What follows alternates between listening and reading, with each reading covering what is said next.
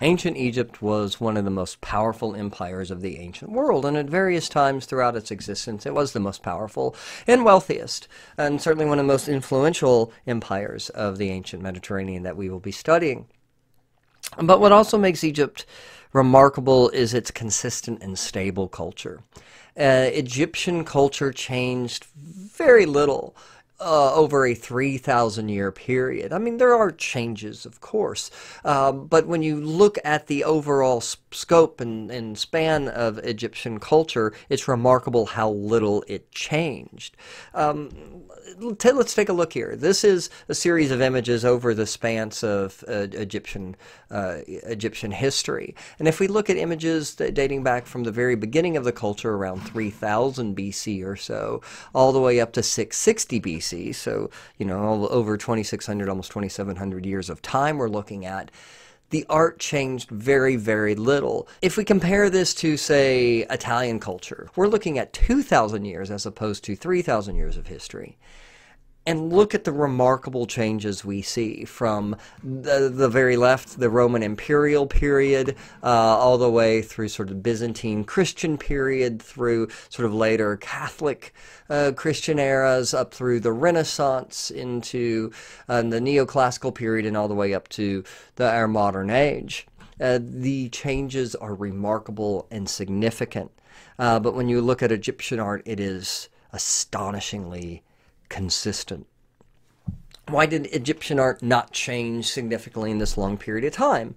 And one of the answers is because of its geography.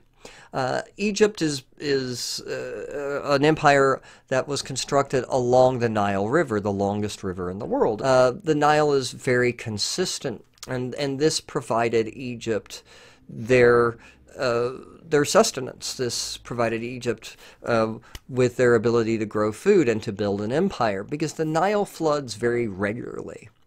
And when it floods, it leaves this sort of blanket of silt on either side of the banks of the Nile, but it's only a narrow strip. It's only like 3 or 5 miles wide. So the rest of the area around Egypt is desert. So in many ways, Egypt is sort of an island culture. It's an insular culture, protected by this vast expanse of desert. The only way to really invade Egypt is to go down the Nile.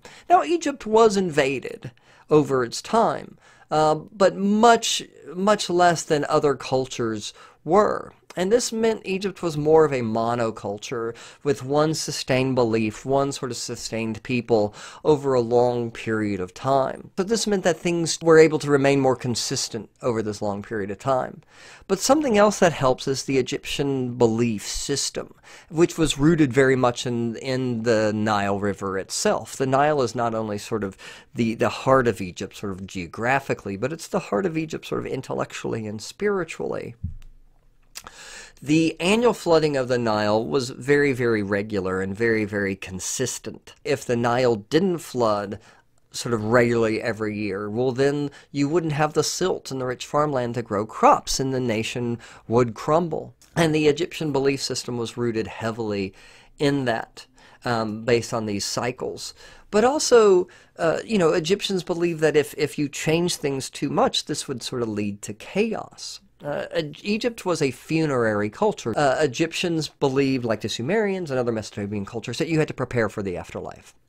But if you didn't prepare absolutely correctly, if the right rituals weren't performed, if the right artifacts and objects weren't buried with you, then this could be disastrous. So, for example, if you weren't buried with food to take along with you, then you would starve in the afterlife. You wouldn't have anything to eat. Or if you didn't have pictures of things you wanted to do painted on the inside of your tomb, for example, hunting, then you couldn't hunt in the afterlife.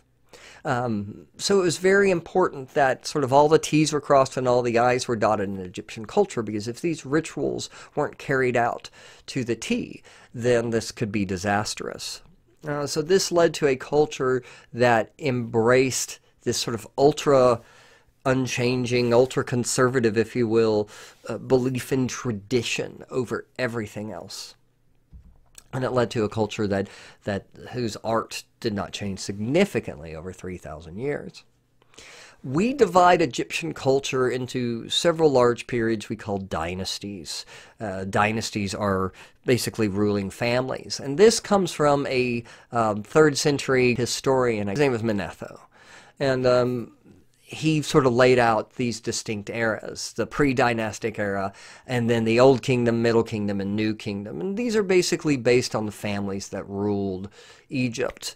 The sort of best way to think about it is the Old Kingdom is the time of the Great Pyramids, and the New Kingdom is the time of sort of large-scale temples. You are looking at a fascinating image, an image, once again, that sort of blurs the line between myth and history. We're not exactly sure if this commemorates 100% real events, or this is more sort of a myth.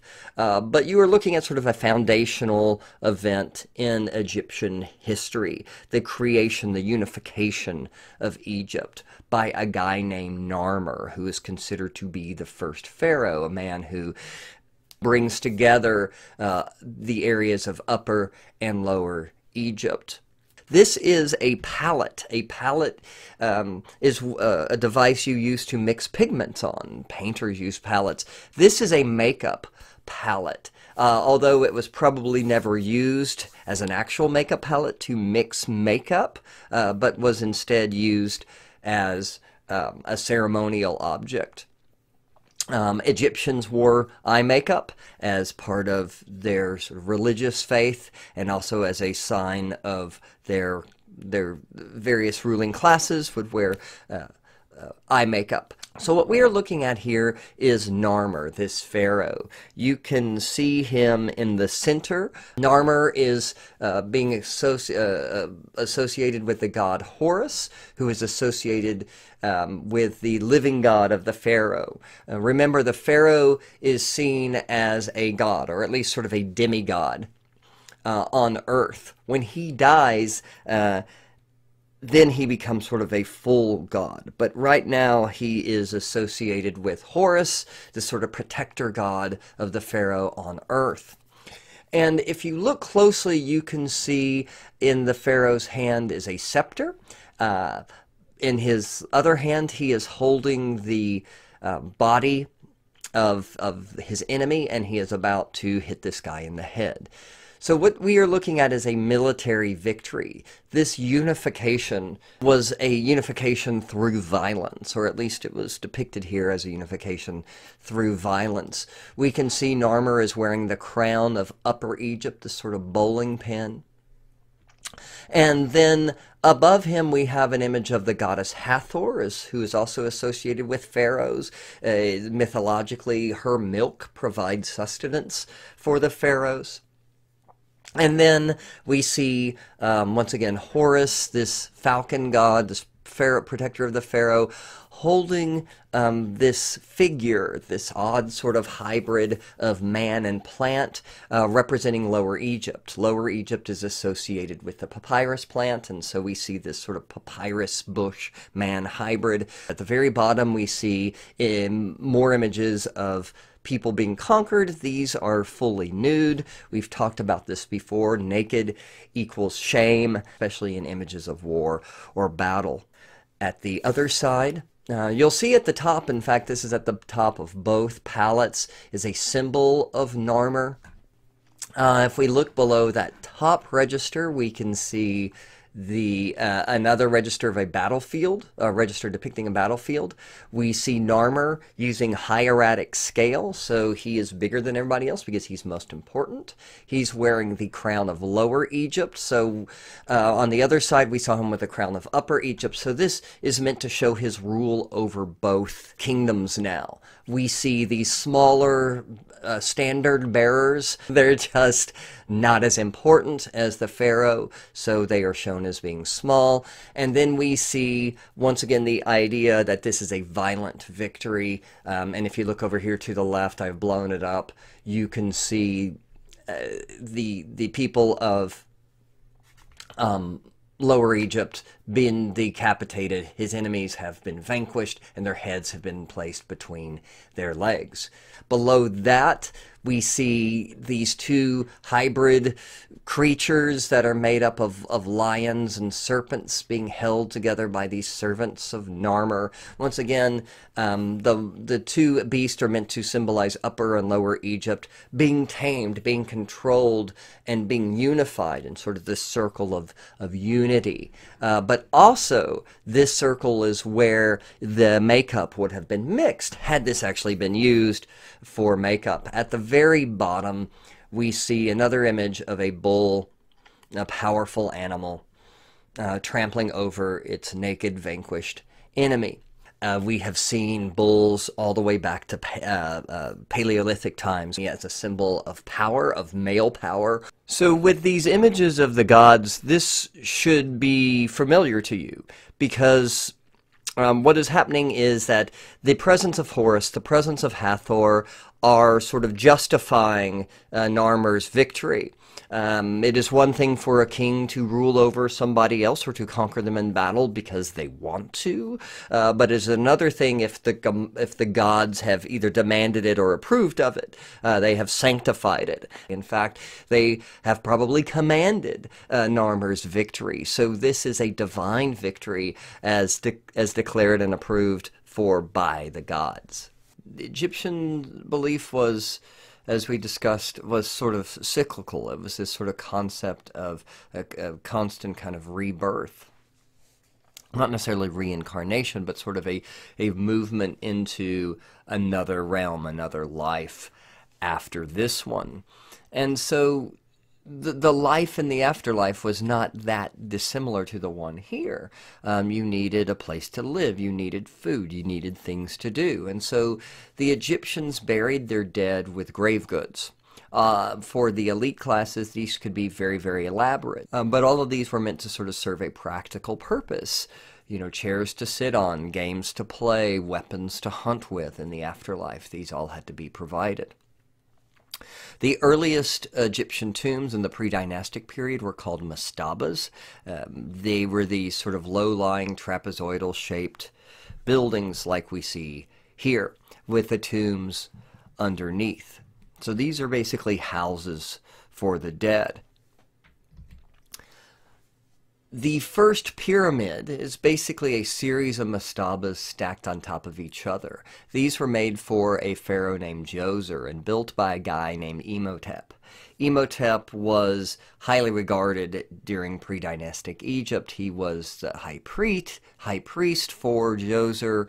When he died, Imhotep was elevated to a son of a god's status. He was this brilliant architect. In fact, he's arguably the first architect whose name we actually know.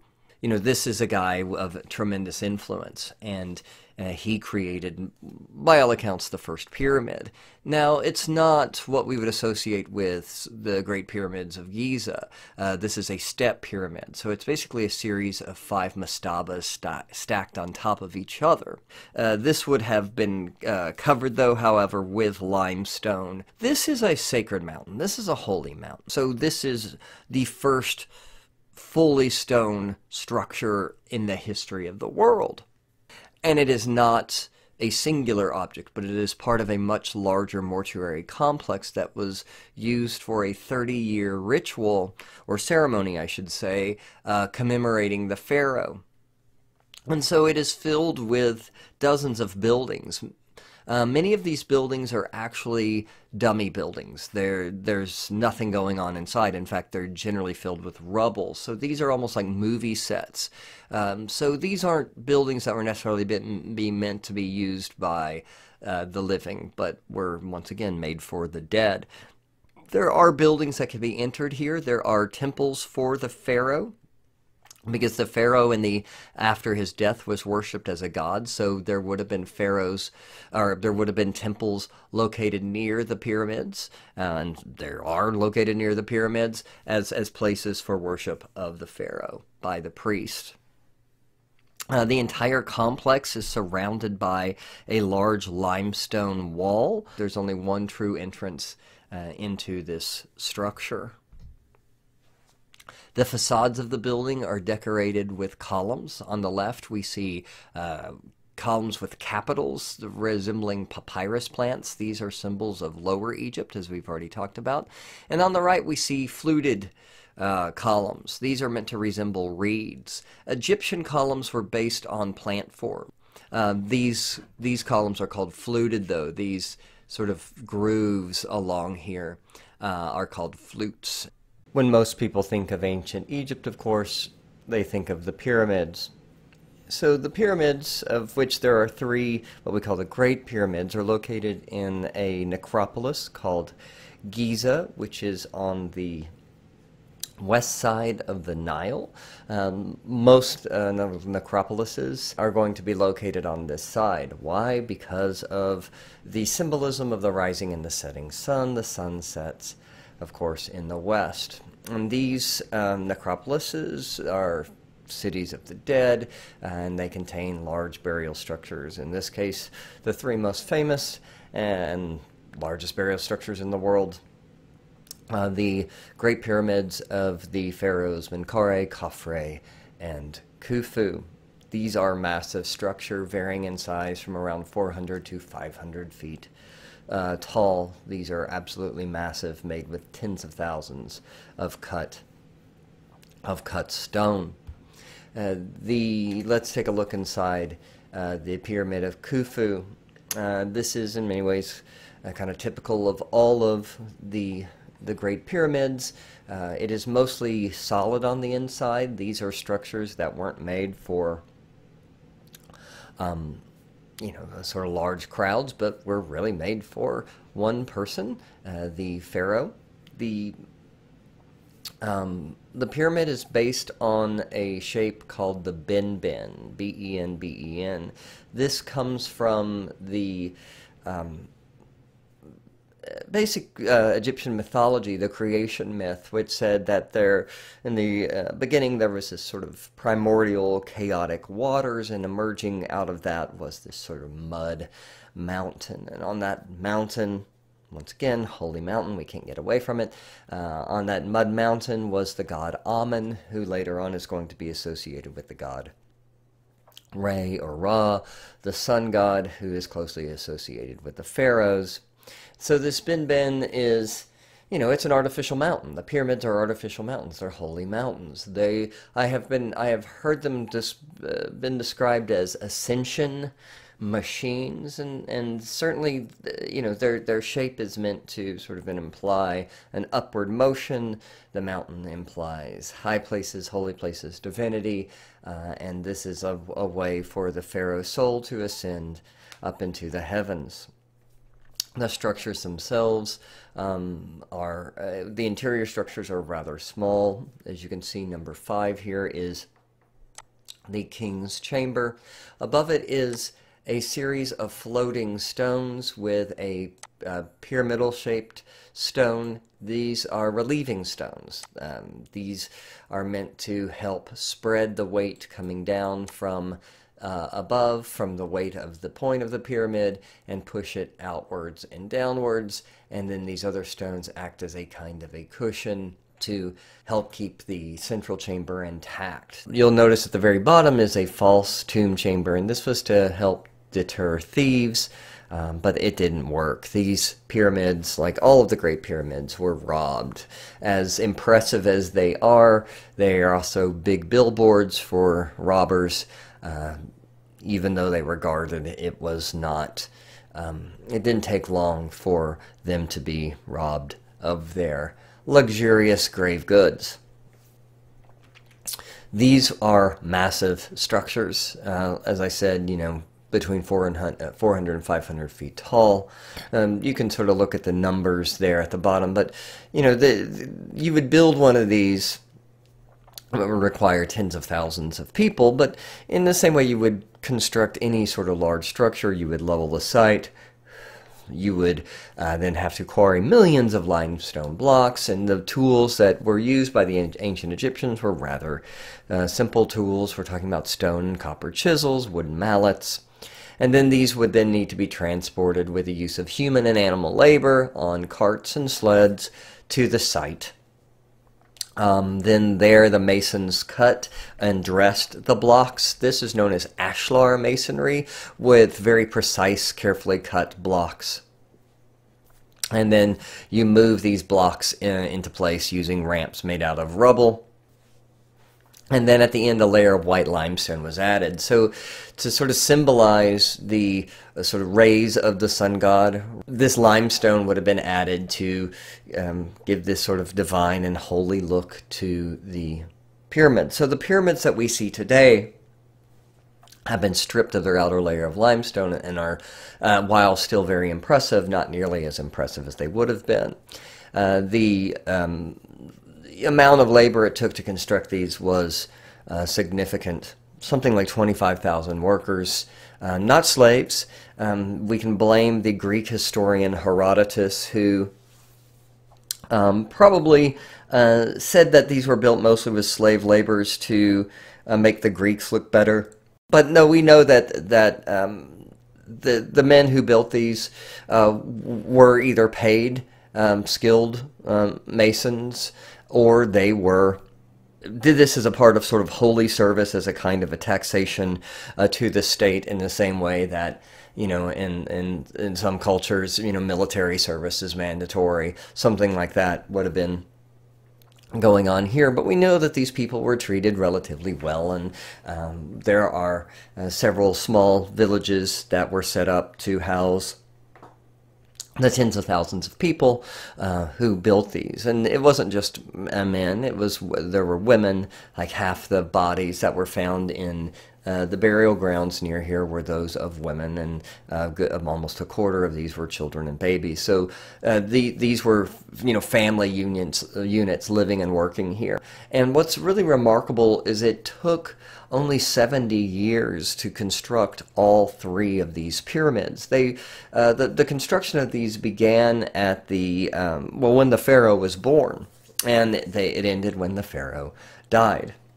So these three pyramids don't exist in isolation, but are part of a much larger complex.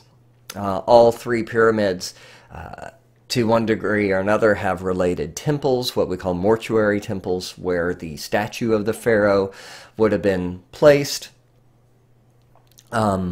after the pharaoh's death, and served as a place for reverence, where priests would have actively occupied the temples and prayed to the god kings. So these weren't just sort of abandoned and let to sit there looking all pretty and imposing, but were structures that were in continuous use for hundreds, if not thousands, of years after their completion. But you can see some of the temples, especially by the time we get to Khufu, the temple is quite large. The temple complex is quite large, with dozens and dozens of buildings. Probably the most famous related structure outside of the pyramids, though, is related to Khafre's, the Pharaoh Khafre's pyramid, and that is with the Sphinx. The Sphinx is a large statue, about 65 feet or so tall, and about 240 feet long, that is carved and that is hewn from a stone that was not moved here, but occurs naturally. There are debates and arguments that this was originally the image of a complete lion, and then after Khafre's death, the head was changed and carved down to be that of Khafre. Pardon me, guys. This is nothing that should be remarkable to you at this point, because we have seen this kind of visual strategy where a king is, his body is hybridized with that of a powerful animal. We've seen this all the way back to ancient Mesopotamia, and especially with the Assyrians and the Lamasus, with the head of the king and the body of the bull and the wings of the eagle. So this is all, these are all pretty old strategies at this time. Although this would have been concurrent or so with some of the earlier Mesopotamian civilizations. But whether this changed in appearance dramatically or not, the idea is that this is an image of power. The fact that it's carved from a stone meant that the stone originally was probably seen as a kind of a sacred object. And then it was turned into even a more revered object by carving it in the likeness of a powerful animal and a king. And the sphinxes exist throughout Egyptian history. Even much later, 1,000 years later, at the temple of a pharaoh named Hatshepsut, we see a sphinx bearing that pharaoh's likeness. Sculpture is found all over ancient Egypt. It is found in temples, it is found in tombs, it is found in palaces. It was used as images, to portray images of the gods. It was used to commemorate the dead, as is the case with this particular sculpture. This is a sculpture of the pharaoh Khafre sitting on a throne. So first of all, let's just talk about the material. This is made from a material called diorite, which is an incredibly strong material. It had to be imported from Mesopotamia. It is not local to Egypt. So once again, we see the use of materials here to denote wealth and power. This is not a kind of material that would have been available to everybody and would not have certainly been used in making artifacts related to common people. And then we also see beyond the material, the way this image is sculpted. It is about life-size.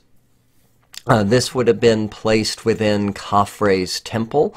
The Egyptian gods were viewed, or the Egyptian pharaohs were viewed as gods, and especially after their ascent into the afterlife, they were worshipped as gods. And in some of these more powerful pharaohs, or some of the more popular pharaohs, there was continued veneration for thousands of years. So we see Khafre here sitting enthroned both as pharaoh or king and as a god. Behind him on his head you will see the god Horus, and we have the protector god kind of shielding with his wings. He literally has the pharaoh's back, shielding him as a protector god. You'll notice that the sculpture is very tight. There is no negative space. There are no empty spaces. There's a practical purpose for this. It would have been easier to carve and it would have wasted less material. However, the primary reason is to protect the integrity of the sculpture, because this sculpture held something called the Ka. The Ka is the soul of the pharaoh. There are 5 major aspects of the soul. There's the name, the heart. There's the Ka itself, which is sort of our kind of contemporary concept of what a soul is, sort of a reflection of yourself. There's the Ba, which is your personality, and then there's the Shut, which is your shadow. But for our purposes, it's the Ka that we're focusing on, because this is sort of the soul of the pharaoh, and this is what needed to be protected, because the soul without this statue would have been lost on its journey into the afterlife. This statue gives it a base to sort of return to. And this statue would have been treated as if it were a living person. The priest of the pharaoh's temple would have bathed it, they would have offered it food, they would have treated it like the pharaoh himself. If we look at the pharaoh's portrait, we can see that he is wearing his ceremonial beard, which is a symbol of his power. This was related to the god Osiris, who he will be reunited with in the afterlife. On the side of the throne, we see an image of the papyrus and the lotus, once again symbols of Upper and Lower Egypt, associated with the pharaoh's rule of all of Egypt. But what I want you to really pay attention to is how the pharaoh is depicted. He is flawless, he is perfect, he is young, he is eternal. Khafre, when this was created, was an old man. He certainly wasn't youthful and strong, but here he is shown as muscular. It was important to show the Pharaoh as perfect, because first of all, he's godlike, but also this is his body for eternity. These are funerary objects. These are objects of great reverence. These are objects that are meant to facilitate your journey into the afterlife. So, you know, showing an accurate portrait of somebody, showing somebody portraying realistic emotions were not important to the sculptors here. What was important was to sort of preserve the integrity of the Pharaoh. In fact, sculptor itself means he who keeps alive. So the job here isn't to represent the Pharaoh, but it is to house the soul of the Pharaoh, the Ka of the Pharaoh. These sculptures had very sort of strict rules and regulations. In fact, in general, Egyptian art had very strict rules and regulation. We've already talked about how Egyptians were sort of obsessed with this idea of permanence. And you can see that by the fact that their art and architecture changed relatively hardly at all. Throughout this almost 3,000 year period of Egyptian rule. And one way they did this was by using a grid. Now this grid could kind of change over time slightly, but for the most part this grid was based on a series of 18 vertical squares. And Egyptians were shown to be based on this proportion. Each square was the size of the hand. So, no matter kind of what period we're in or where this sculpture or painting is, they're always going to follow this strict rule of proportions. And we have proof of this. We have images of Egyptian artists working, and in this case we see a group of sculptors creating a statue. They would have started with a block of diorite, which they would have drawn a grid on the side of. We see another royal portrait. We see Menkaure, who is Khafre's son, and his wife. And we see them in this very sort of rigid pose, which is typical of Egyptian sculpture. We see that sort of perfect youthful body and that perfect youthful face on both of the subjects here. And then we see this sort of typical Egyptian left foot forward. This is something that is depicted throughout ancient Egypt. It might have to do with the fact that the heart is on the left side and the heart is sort of the center of the soul. But otherwise, we don't really know. It's just this convention that was used throughout the history of ancient Egypt, and we see it over and over again. But it certainly gives this idea of this feeling of motion, this feeling of walking. Although it is completely unnatural, the left leg had to be made longer. It had to be extended because the body is not leaning forward. The hips aren't thrusting forward. So we have this very formal left foot out. I call it the Egyptian hokey pokey. But you had to make the leg longer to make that work. Also, look at the bilateral symmetry. Egyptian sculpture is divided almost equally in half, this idea of perfection. So we have this sort of lack of emotion, we have this sort of youthful face, we have these strong bodies, we have this sort of perfectly balanced body. Now, what's fascinating to me about Egyptian sculpture, once we move out of the Pharaoh, images of the Pharaoh, and we start looking at images of lower classes, and in this case not much lower. We're looking at a scribe, and so this would have been a person belonging to the priest class. Both of these images would have been people belonging to the priest class. These are people who were incredibly powerful, incredibly learned, but they're not the Pharaoh. And if we look at these images of these two scribes, we can see something very remarkable and very different. Their bodies are a lot more naturalistic.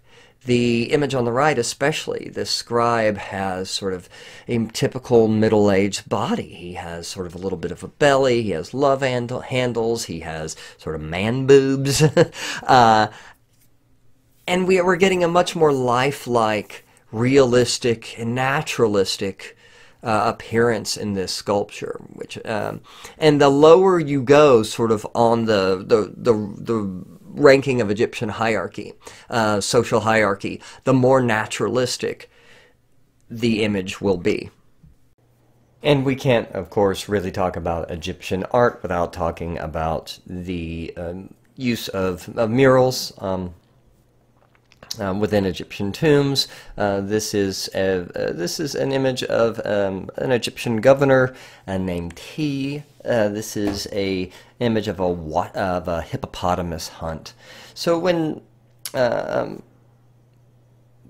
Egyptians are buried, there's this concept that death is a journey, and you must prepare for it. You must pack for it. Like on any trip, you need things to do. You need stuff to sustain you.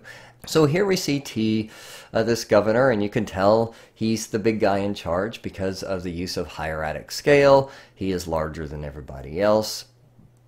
He is standing in this sort of typical Egyptian composite figure with his head in profile, with his eye on the side of his head. His torso is shown facing us and his feet are shown in profile.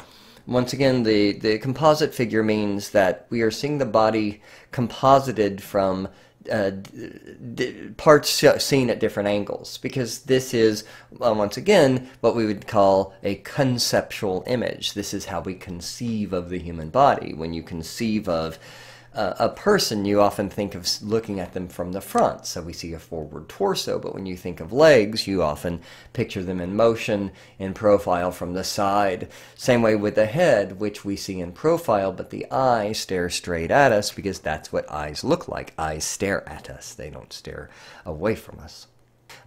Notice, though, how stiff he appears compared to the hunters next to him.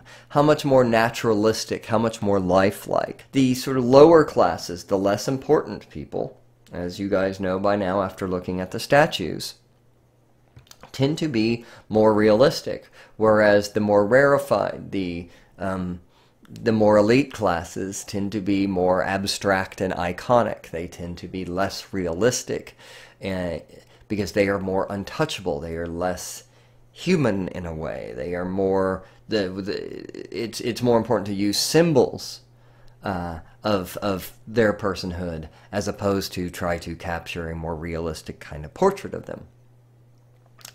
We see T sort of presiding over this hunt. Notice the kind of plethora, if you will, of fishes in the river below him, and then all of these great birds and foxes and monkeys and all sorts of things in the trees above. And this very low relief sculpture. The idea is that in the afterlife, not only do you take things with you, but you also include on the walls of the tomb things you like to do. And hunting, especially of the upper classes, was a very favorite pastime, so we often see images of hunting included in the tombs of elite Egyptians. But also, this river is not just a place to hunt. There's a sort of symbolic reference to the journey into the afterlife here, as these boats move from one shore to another, as the soul transports itself from one plane, one existence of the living to the realm of the dead. Also, I want you to remind you once again, these are images not intended for living eyes, but these are images intended for the eyes of the dead. And that's something we always have to remember when we look at so much Egyptian art, especially the art of tombs. These were made for the dead. And that wraps up part 1 of our survey of ancient Egypt. I'll see you guys in the next video. Alright, bye.